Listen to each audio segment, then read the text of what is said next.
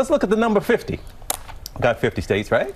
And you know, all 50 of them have now ended indoor masking requirements as the COVID-19 cases plummet. That is remarkable. Yeah. Yes, it is welcome news. And Dr. Jen, as the coronavirus pandemic turns the corner to a new phase, we're once again hearing more now about the impacts of the virus on our mental health long term. Right. Second study this week really talking about the effects on the brain. So good news that 50 states have dropped the indoor mask requirements.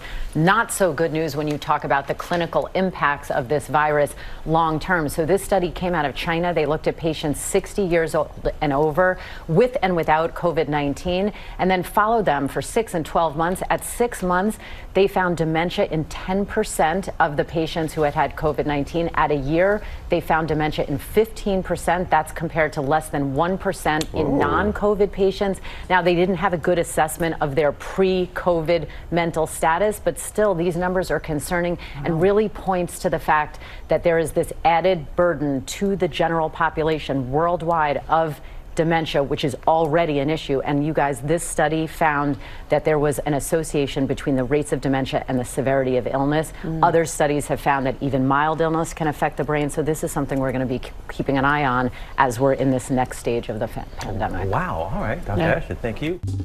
Well, hey there, GMA fans. Robin Roberts here. Thanks for checking out our YouTube channel. Lots of great stuff here. So go on, click the subscribe button right over here to get more of awesome videos and content from GMA every day, anytime. We thank you for watching, and we'll see you in the morning on GMA.